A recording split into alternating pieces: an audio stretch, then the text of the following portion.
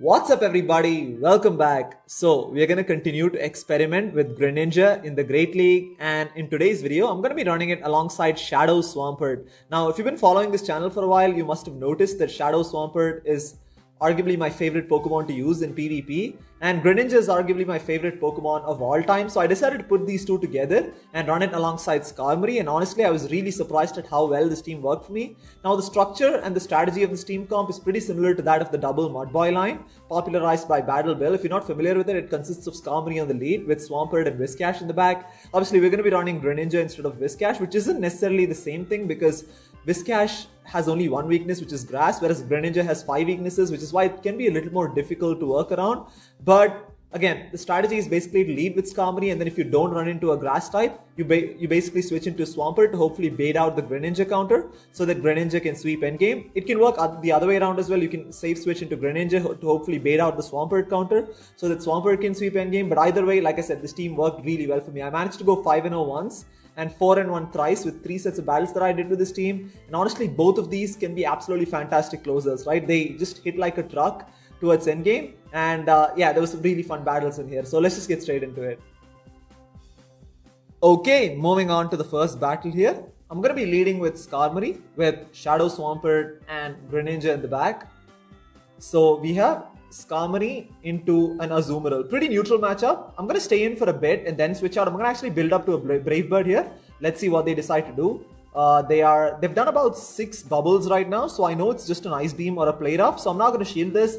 Probably going to be an Ice Beam, which is going to hit for neutral, but it's fine. So I'm going to go for the Brave Bird here, and irrespective of whether they shield or not, I'm immediately going to safe switch into my Swampert because I have to switch out, right? Just in case they have a grass in the back. So I'm going to switch into my Swampert here and then try and go for the Hydro Cannon as soon as possible. So I'm just going to throw it immediately, putting massive pressure on this Azumarill to shield because this is going to take it out even though it's resisted. It does get the shield, which is fantastic. And I think it's also a CMP type, which is really good for us. So I'm definitely going to shield this because Shadow Swampert is extremely glassy. And the fact that they haven't switched out yet tells me they don't have a grass in the back and they have a Surf Etched in the back. So it's a good thing. We basically baited out the Greninja counter. And again, the thing about this matchup is because Surf Etched is a pure fighting type, it's going to take a lot of neutral damage from the Hydro Cannons, right? Even though it has access to Leaf Blade, I'm going to shield this up because I know I can get to another Hydro Cannon. And then Surf Etched is pretty glassy, so a Hydro Cannon from a Shadow Swampert can near one-shot it from full health. So I'm just going to go for the Hydro Cannon here, and like I said, this is probably going to one-shot it from this range, which is really good because we win back switch advantage at this point. Azumarill is going to come in, farm us down, so I'm going to come in with Skarmory to basically soak up this charge move. Doesn't matter what it is, I'm just going to soak it up. Probably just going to be an Ice Beam, or even if it's a Hydro Pump, I don't really care. It's just an Ice Beam, so it's fine. And then now I'm going to completely farm this Azumarill down, right? And now we have a Sky Attack. I'm just going to throw the Sky Attack at whatever comes in next, and it's a Scrafty. So it's a good thing we got off the Sky Attack because Greninja is going to have a hard time beating the Scrafty. So I'm immediately going to switch into Greninja here, and I'm really hoping that I can get off the Surf as soon as possible. We're taking so much damage from counters, but luckily I was able to get to the Surf just in time. This is going to take out Scrafty there. So I couldn't have gone for Night Slash because that's double resisted. And that was extremely close. You can see how glassy Greninja is. Even like 4 or 5 counters came close to taking it out. And if I hadn't landed the Sky Attack, then we would have been in trouble, right? So yeah, pretty close battle there. But once again, Shadow Swampert is a safe switch.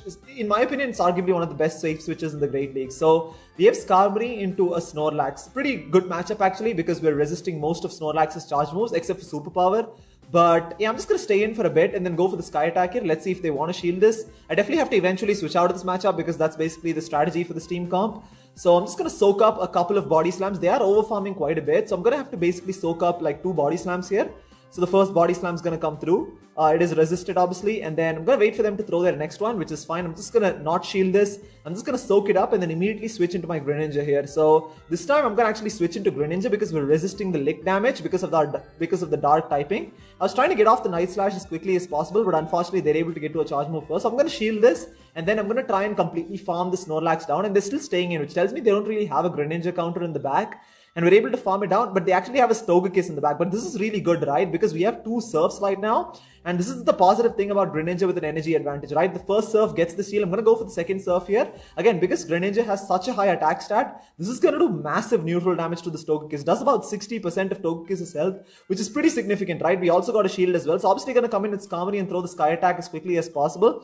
I'm really hoping they let this go through because again, Swampert doesn't have a great matchup against Togekiss either. So they let it go through and they have an Alolan Graveler in the back, and this is GG's. This is like Swampert is a wall to Alolan Graveler because both electric and rock moves are resisted, while ground type moves would hit for double super effective damage, right? So again, Shadow Swampert in most scenarios, if you don't have a counter for it, it can absolutely sweep endgame for the most part there. So again, this was an example of Greninja's the safe switch. I mean, it's a good thing that we switched into Greninja.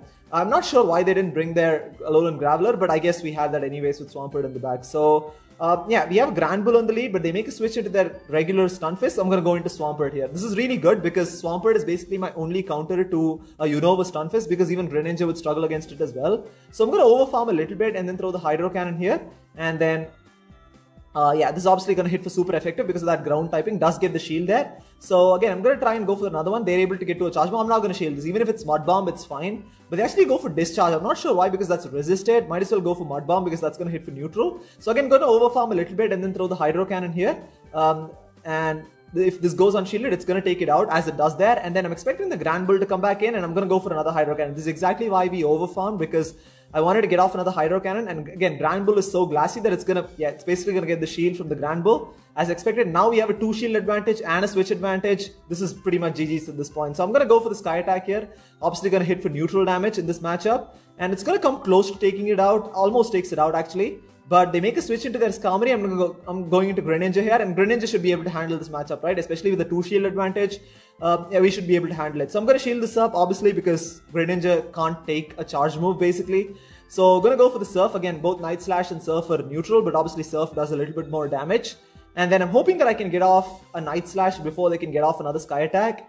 And yeah, I'm able to get off another Night Slash here. This is going to take out the Skarmory, and this is GG's at this point. We still have a full health Skarmory in the back, so there's not a lot that Granbull can do. We have a shield as well, but Granbull goes down to Bubble. I mean, you can just see how much damage Charm did. One Charm did about 20 to 25% of Greninja's health, which is pretty scary. But yeah, luckily, you know, they had like 1 HP left, and we still had a Skarmory in the back anyway, so we had that for the most part. So moving into the next battle here, I believe this is the 4th battle. We are 3-0 in the set right now. So we have Skarmory into an Alolan Marowak. Not a good matchup, but the good thing is we have 2 Alolan Marowak counters. So I'm going to safe switch into my Swampert and we bait out the Breloom, right? Greninja definitely does not want to go up against this thing. So it's a good thing we baited it out. So I'm actually going to shield this, and I'm going to build up a little past the Sludge Wave and then throw the Hydro Cannon here. So I'm going to actually bait with Hydro Cannon. This is probably going to get the shield from the Breloom. Does get the shield there. So now I'm going to go for the Sludge Wave. Right now, Sludge Wave is going to one-shot the Breloom because it's super effective. Because of that grass typing, I'm hoping they let it go through. But they do shield that. This is not great because I really want to maintain switch advantage right now. But it's not terrible either. So I'm going to come in with Skarmory and farm this Breloom down. Now, Skarmory is doing double super effective damage to Breloom because of that fighting and grass typing. And I'm just going to completely farm it down here. And then let's see what... Yeah. Expecting the Alolan Marowak to come in, so I'm immediately going to switch into Greninja, and they have a Galarian Stunfisk in the back. This is great, right? Because now both Galarian Stunfisk and Alolan Marowak kind of struggle against Greninja, so Greninja has a pretty sort of open path to sweep the end game there. So I'm going to go for the Surf here. I'm going to try and bubble it down. Definitely going to shield this because a charge move from the Galarian Stunfisk could definitely do more than any of the charge moves from Alolan Marowak would. So I'm going to farm it down and hopefully I can get off a Surf right now. And again, Surf is going to do massive super effective damage to the Alolan Marowak. It's going to do almost as much damage as a Hydro Cannon from a Shadow Swampert would, or almost, yeah, probably a Hydro Cannon from a regular Swampert, you would say. So I'm going to try and bubble down here. Doesn't matter, we don't have any shields, but if it's a Shadow Bone, it's not going to take us out. It's going to come close to taking us out, but again, we survive and we should be able to bubble down there. So once again, Greninja coming in super handy to, in being able to sweep endgame. The fact that most people like to have Galarian Stunfisk, Alolan Marowak, etc. in the back, makes it a really positive sort of situation, right? So let's move into the final battle of the set. We have Skarmory into a Sunny Cherrim. So this is again it's a pretty good thing that we caught this thing on the lead because the backline would really struggle against it. But Cherrim actually does well against Skarmory too, right? Because it has access to Weather Ball, which hits for super effective because of the steel typing. And I can definitely let the first one go through because we can definitely survive one of those. Definitely gonna have to shield the next one. So I'm going to go for the Sky Attack here, and this is going to one-shot it if it goes unshielded. I'm expecting them to shield this because, again, the thing about Cherrim is that it's just so spammy. It's just so annoyingly spammy, right? So, yeah, I'm definitely going to have to shield this because I have to preserve the health on my Skarmory. Then hopefully I can get off a Sky Attack here, and unfortunately they're able to get off another Weather Ball. So this is what's really annoying about Cherrim. So I'm going to shield this up as well, and now I'm like really hoping that I can farm this thing down, right? So I'm going to try and farm it down, but they're able to get to another Weather Ball. So I'm like, what is going on here? So again, Cherem is just so spammy right now, so it's going to take out my Skarmory. This is not a great situation to be in because we have Shadow Swampert and Greninja in the back with a shield disadvantage, and also we've lost switch advantage. So I'm going to come in with Swampert obviously and completely mud-shot farm this Cherem down, and we have so much loaded energy right now. Let's see what they have in the back. They come in with Whiscash. Now this is pretty good for us because now we have two back-to-back Hydro Cannons. The first one is probably going to get the shield from the Whiscash as a... No, actually they let that go through. So I'm going to go for the second one here. Does over 50% of Whiscash's health. So this is definitely going to get the shield from it. And now I'm going to switch into my Greninja here. And let's see what they decide to do. They are going to actually switch into their Galarian Stunfisk. And this is... Now we're back in the game, right? Now we really have a good chance to win this one. So I'm going to go for the Surf right now. And then I'm really hoping that I can completely bubble down. But they're able to get to a charge move. This is just going to be a Rock Slide because it was too soon to be Earthquake. We can survive the Rock Slide. And now I'm going to completely farm the Stunfisk down. We're going to completely farm it down. And then again, I know Whiscash has loaded energy, but I'm going to go for the Surf as soon as possible. Again, Greninja wins CMP against Whiscash. So I'm hoping the Surf takes it out. And it does. So pretty difficult to recover from that kind of thing. I mean, especially when you lose the lead and lose shield advantage. It's very difficult. But luckily, you know... their backline, we pretty much had counters for their backline there. So a 5-0 set, as you can see, this team is like so much fun to use. You know, I've got a lot of other battles as well. I'll probably put them together from a lot of exciting battles from multiple sets of battles that I did. And I'm looking forward to using this team a lot more as well. And again, these two are absolutely amazing in being able to close out games. So once again, thank you so much for watching, and I'll see you next time.